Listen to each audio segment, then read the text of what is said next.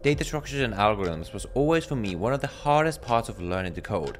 Especially as a self-taught developer with no background in computer science, these topics looked terrifying. I had no confidence in my ability to learn all these very theoretical sounding topics, and whenever I opened Leetcode or even thought about a technical interview, I felt like a complete imposter. That was until I made 3 critical changes in my approach to learning data structures and algorithms, which just made everything click. And ever since, data structures and algorithms has become one of my favorite parts of programming and something I actually enjoy challenging myself with. I know, I'm probably the first person ever that you've heard say that.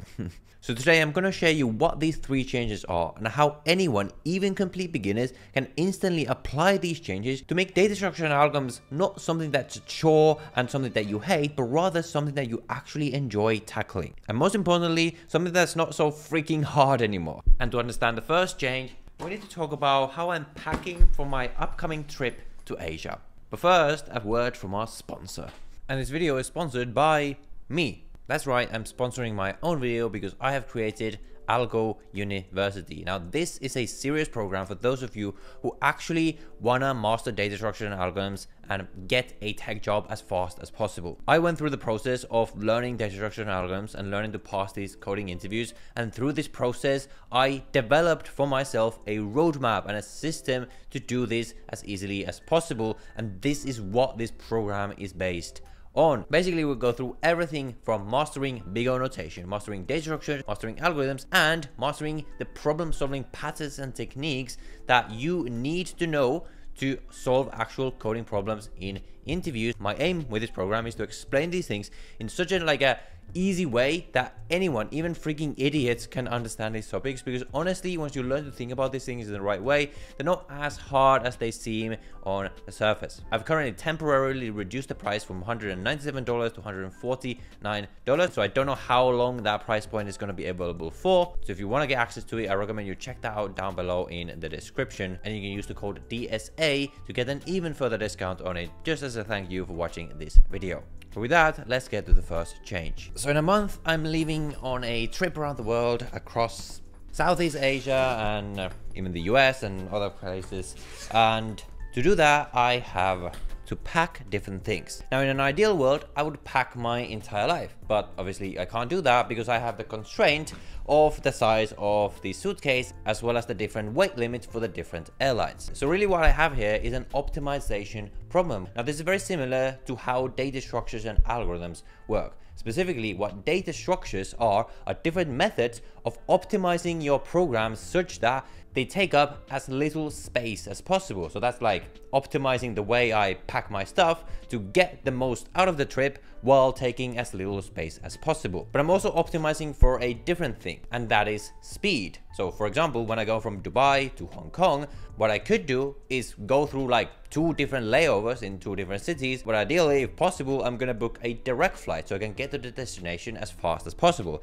This is like optimizing algorithms, but it's not just about getting the correct result with my program, it's about getting to the result as fast as possible. And I have different tools that I can do to optimize for these 2 things. For example, to save on space, instead of taking physical books, I can take ebooks. And to save on space by not having to take condoms, I can just not use And for the flights, while direct flights might cost a bit more, I can use different hacking techniques to get cheaper prices on the flights. And similarly with data structures and algorithms, that different data structures that are optimized for certain kinds of problems to take as little space as possible and to make the program as efficient as possible. And similarly, the different algorithmic techniques and strategies on how to design your programs to make them run as fast as possible. Basically, what all of this comes down to is that data structure and algorithms, just like these different techniques with my packing and my trips, are just different tools to solve different problems. So most people see data structure and algorithms as just these theoretical topics that they have to memorize and master. But the first change I made, and this is what a game changer for me, is I started seeing data structure and algorithms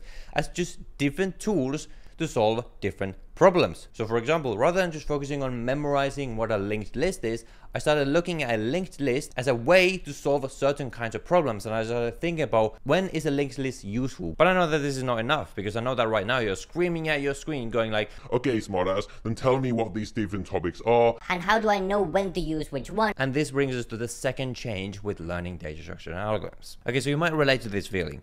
Let's say you've learned about some data structure or algorithms, say a linked list, and you feel pretty good about it. But then you see a problem where you're supposed to use that concept, like reversing a linked list, for example. What ends up happening is that you end up staring blankly at the screen with no idea what to do, and you feel like you'll never be able to get this and actually solve real problems. And this is a normal feeling and something that I felt for a very long time until I sort of switched my mindset when it comes to learning about data structure and algorithms. You see, the thing about learning a new skill is that it's always going to be uncomfortable in the beginning.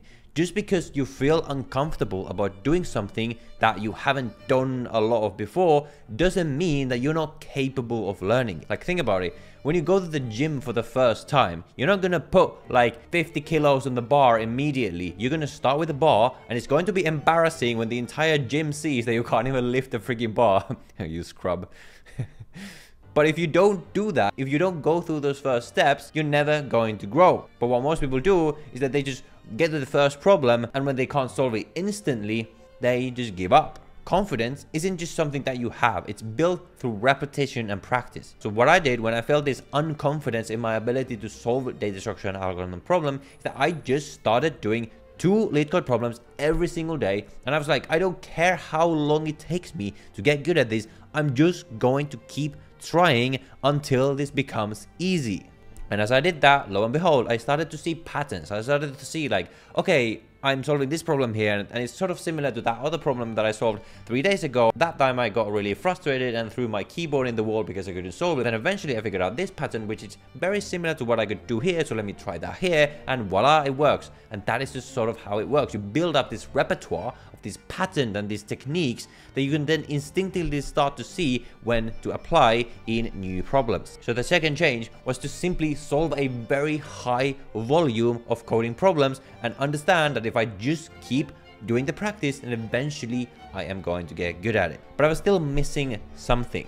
I was solving problems, but I was just sort of aimlessly wandering in the depths of Leetcode. And while I was learning something, I still didn't know the things I was learning were the right things for actually getting hired. And that brings us to the third and final and probably the most important change. So one of the toughest things about learning anything when it comes to coding and technology is that it turns out that there's a lot of things that you could be learning. I'm currently reading a book called The One Thing that talks specifically about how diverting your attention to way too many things is not what successful people do. Successful people find the one thing, or the couple of things that really matter, and then they focus their attention into just these things. And in the world of programming, if your goal is to get a tech job, learning data structure and algorithms is absolutely that one thing, because that is the one gatekeeper between you and those jobs. But even within DSA, you need to know which topics and which problems to direct your attention to. So the third change, and this was absolutely game changing as well, was finding a specific roadmaps of the topics that I needed to master to get to my goal, which was to pass these interviews. Okay, so what is this roadmap? So there's 2 kinds of roadmaps you need. You need the roadmap of topics, so data structure and algorithm topics that you need to first learn, and then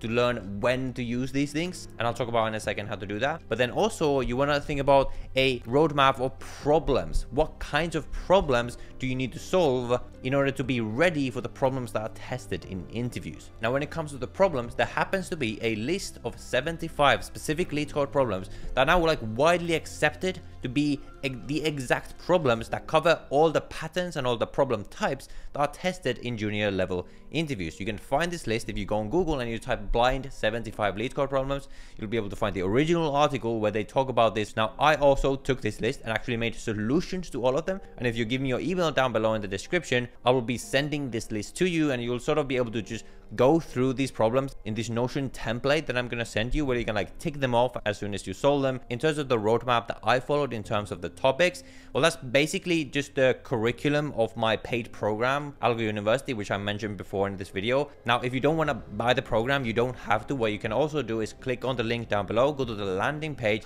and the curriculum is going to be there. That's going to show you exactly what you get inside. You can just take a screenshot of it and then go out on YouTube or wherever to study these topics on your own if you can't afford the program, or if you don't think it's valuable to get all of these in one place. Now, how do you learn to know which topics to apply to which problems? Well, basically, as you go through every concept when it comes to data structure and algorithms, the one question you want to be asking yourself at every stage is, Why? Why does this concept exist? Why does a linked list exist? Why does a graph exist? And through that, when you see problems, you're over time going to be able to start sort of piecing together and like applying the right things in the right places. Now you can do this on your own, or it's on a program, whatever, but that is the way that allowed me to start like connecting these pieces together. So with this list and these 3 changes, data structure and algorithms is finally going to be easy for you, right?